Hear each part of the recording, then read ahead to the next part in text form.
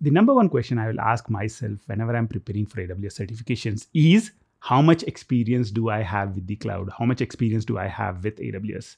If I have zero experience with the cloud and zero experience with AWS, the best place to start learning AWS is by opting for the cloud practitioner certification. So go for the AWS certified cloud practitioner certification as the first go. If you are experienced with the cloud and if you have experience with AWS, in that kind of a scenario, you can go for a role-specific certification. You can either go for a developer certification, an architect certification, a data engineer certification, or a data analytics certification, DevOps certification. You also have other certifications which are related to security and networking. So if you are a beginner, I would recommend you to start with the cloud practitioner.